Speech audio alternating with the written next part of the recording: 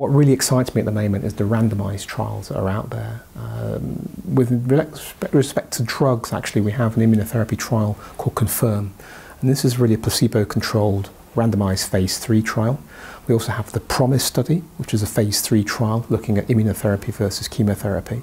And in the second line setting, we're really trying to define, hopefully, for satisfaction of people in the community, whether Vinorelbine is a drug that has, a genuine, measurable benefit, and how big that benefit is, essentially. This is the VIM trial.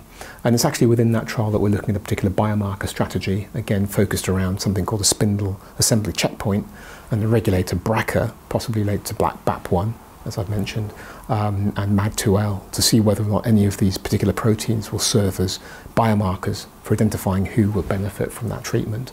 So if these trials, these randomized trials, read out as positive, we will change practice.